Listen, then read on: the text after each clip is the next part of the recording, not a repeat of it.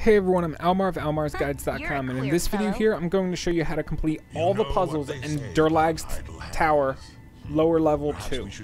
So, we're starting right here, as you can see, at the very start. Nothing is explored, no traps are disarmed, none of that stuff. So, the very first thing you want to do is we need to get to the throne room. So, in order to do that, we need to go south into the statue room here, and we need to click on this southern statue right here. You can tell when you mouse over it, it has two little arrows pointing to each other in a circle. This is an important thing to look for because it lets you know that the object is interactable, which there's going to be a few objects we need to interact with throughout basically this entire tower. Once you click on that statue, it opens the door to this bedroom, as you can see, and you're going to need to take two things from this bedroom. First thing you need to do is take the ward stone out of this table, and this is going to open these doors as well as summon Durlag's phantom ghost spirit thing, which is going to talk to you. Here he is. He'll teleport around the room a few times before eventually teleporting up by this end table and attacking you. He'll turn into a greater doppelganger and attack. All right. What you want? In this bedroom, you also need to interact with this end table next to the bed right here, where you see Imuin at. Right here. This end table is going to have another ward stone in it that you need to pick up. Well, fuck that greater doppelganger up. Yep. And that's all you need out of this room. There are a few more things you can collect in this room if you want. That's all optional loot, though. I'm not going to cover the optional loot with this guide. This guide is going to be specifically to show you how to do the puzzles. So, go back to the statue room and click on this northern statue here. And this is going to open the doors into the training room up here to the north. See the training room? As you can see, it is trapped out the ass. So disable the traps. If you're playing on story mode, you don't really have to, but I'm going to do it for the purposes of this video. To waste your time, sorry. I usually don't like doing that, but I don't like getting hit with the traps either because they're annoying. So you'll see 3 training dummies in this room. What you need to do is you need to attack the yellow one, the one over here on the left. My blade will cut you down to size. This is going to open these doors. It's also going to make Durlag's spirit spawn and talk to you again. Again, he's gonna yabber on for a little bit, and then he's going to turn into a doppelganger and attack. We're all doing. What is the point? I'm gone. He's also going to make a fart cloud on the ground when he turns into the doppelganger, which is very deadly if you're playing on higher difficulties. Because it'll knock your characters down, and then he gets to basically whack the shit out of you. With him dead, move over to this training dummy, the silver one on the right-hand side. Also, keep in mind you can also loot all 3 of these training dummies if you want to. Now, attack the silver training dummy on the right-hand side. And you'll notice this opens the door to the throne room like this. And now we're done the first half of this floor. Technically, we're done the harder half of this floor. The rest of the floor is pretty straightforward. So here's the throne room. You're going to get your first best in slot item from this throne room. This helmet right in front of the throne. When you pick this helmet up, it starts the event. You can see, much like before, Durlag pops in. There's a little blah blah blah. And he calls in 2 ads, and they all turn into doppelgangers. One thing that's worth mentioning, again, if you're not playing on story mode, you might want to fight these enemies outside of this room. You can pull them into the room up north if you want, and make the fight a lot easier. Otherwise, you have to deal with this gas cloud, and that's not good. Hurry up! Very well. Also, these enemies will drop Durlag's goblet, as you can see, blood-filled goblet. I do recommend you pick that up. I guess it depends on the sort of player you are. Some people consider it like a best-in-slot item because it's an amazing consumable.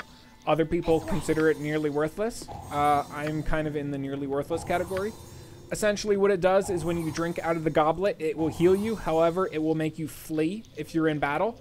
So I guess the the catch is to not drink it when you're in battle and to use it to heal yourself in between battles. However, there's like other ways to do that that aren't also annoying. Like I would just drink normal potions instead of using the goblet, because then you also have to like resell the goblet and buy it back constantly to refill the charges and blah blah blah blah. So once you disable all the traps in this torture room up here, what you need to do is go down to this opening here and loot the ward stone. The ward stone will make these symbols on the ground appear. Also, when you open the case that the ward stone is in, you're going to get some doppelgangers spawning in this room up here to the torture room. As you've seen the doppelganger spawn. You know, and my characters You're a queer fellow. destroyed them quite easily. Your wish? Take all of your characters into the teleportation room here and click on the rune on the ground. You'll notice you get the little cogwheel icon when you mouse over the rune. What you want? I've done. Also, don't forget to grab this other ward stone from the other flower pot when you teleport across. Be careful in this room. There are a lot of traps in this room. There's the main trap. Each of these jars is also going to have a trap. None of these jars are really worth looting, though. They all have just one healing potion in them apiece. There's also going to be a trap up here. Hurry up! All right, I'm gonna run all my characters into this room. What would you have me? Let's open this door. Your wish? So this hallway here is I like to call it the ghast hallway.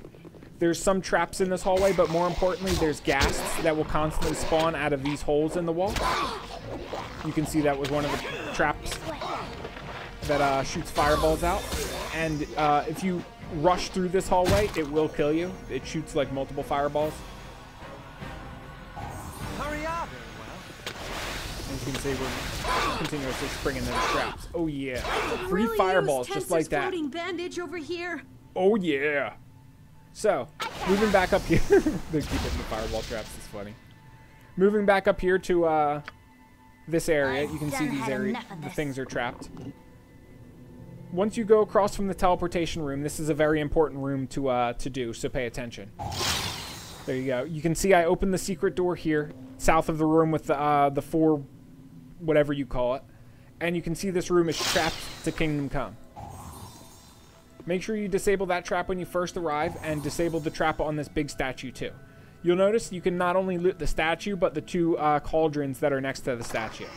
So the statue has a ward stone that you want to grab. Apparently my inventory's full, so give me a second.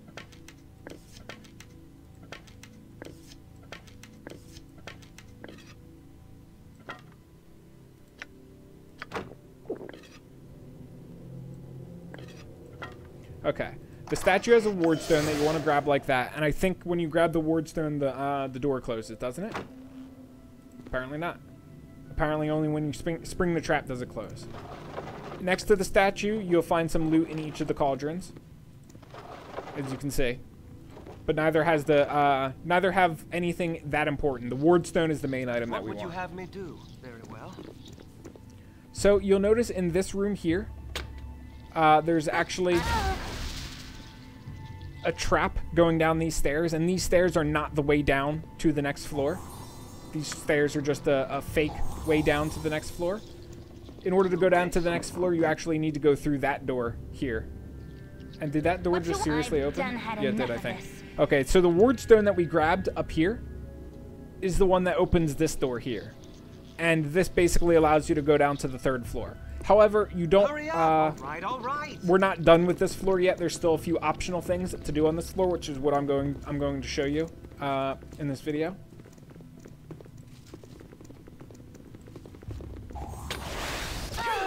More traps in this room. This game likes to put, like the second enemies appear in front of you, it'll usually put a trap there, because if you see enemies and then you immediately charge towards them, you're going to trigger traps. And that's the catch. And they do a very good job of that in Durlag's tower.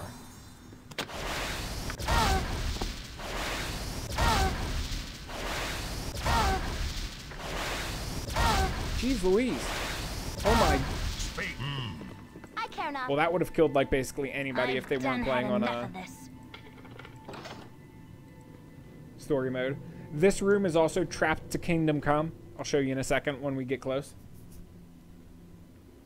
There we go. There's a few of them. You're a queer Imwin will fellow. pick up the rest of the traps. What would you have me do? Let me actually pull back to this room. Stand back So this room, and you might notice watch it's got a whole bunch of this. Dwarven Doom Guards in it. Oh yeah, we don't have anybody who can pick the chest. We need somebody to Your pick wish? the chest. All right. The Dwarven Doom Guards will not become hostile to you until you loot items out of the chests that are in front of them. You can make them hostile to you by attacking them, I think. Let me actually test that, because this is just something I've read. It's not something I've actually done before. Okay, cool. You can make them hostile by attacking them. So you could technically probably pull them one by one by making them hostile to you that way and attacking them that way if you wanted to pull them out of the room. I'd recommend you don't activate them when you're standing in the room. As you can see, they hit very, very, very hard. So you want to fight them either one at a time, or you want to fight them after you finish buffing up all of your characters quite a bit. So going back to Imwin, let's disarm some of the traps that are in our way. And as you can see, there's nothing in this room. When I hold down tab, nothing comes up. Although there is a little shortcut over here to the master bedroom if you wanted it, if you cared about it.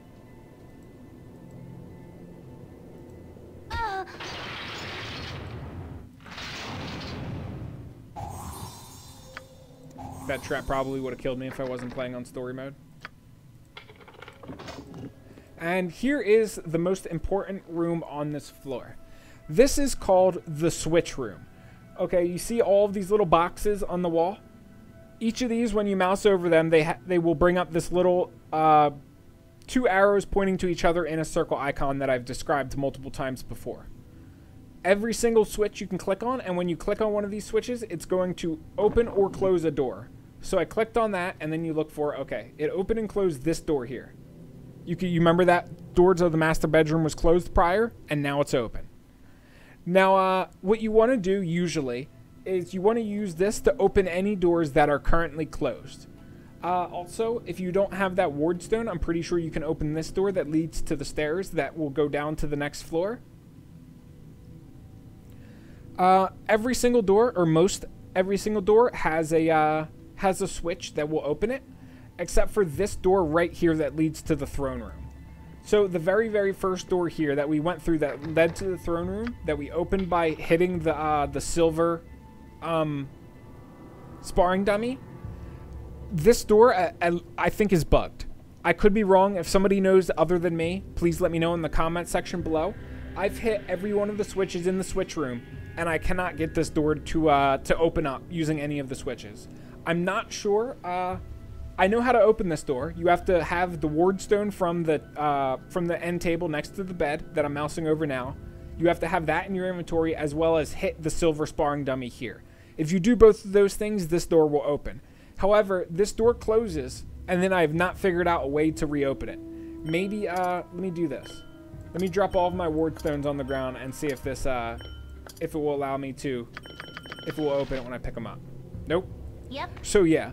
And the reason I'm bringing so much attention to this one door and it being closed is because if you leave Durlag's tower, on the 4th floor, there will be a way to teleport out of Durlag's tower, and then you can vendor and then come back.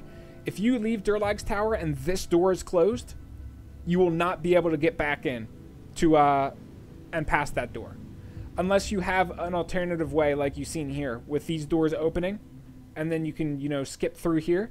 So just keep that in mind and make sure, because this is one of those older games where you can permanently fuck yourself by not preparing ahead of time and doing something, you know, improper. So, and I've done that before, which is why I'm warning you. But really, that's all there is to it. That's all of the rooms on this floor, and basically everything you need to know about level 2 in Durlag's tower. All right. Again, if I forgot anything, left anything out, or got anything wrong, please let me know in the comment section below. And if this video did help you out, please leave me a like, because that helps me out. Aside from that, I will catch you guys around in future Baldur's Gate 1 videos. Peace.